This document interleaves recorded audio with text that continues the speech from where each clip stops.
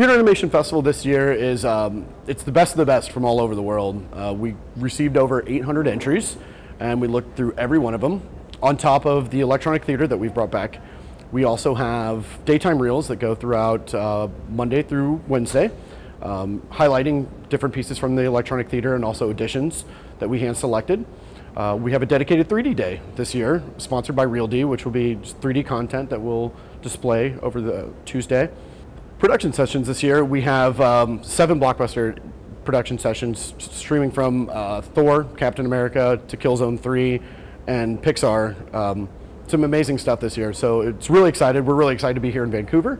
This year we reached out, we tried to reach out to places we've never hit before internationally. We went all over the world. What's great about SIGGRAPH and the CAF is that, you know, a lot of it's people have submitted for several years and they know about the festival, but we tried to reach out this year and hit places that we've normally, you know, small universities that normally don't hear about SIGGRAPH and try to bring in as much content as we possibly could.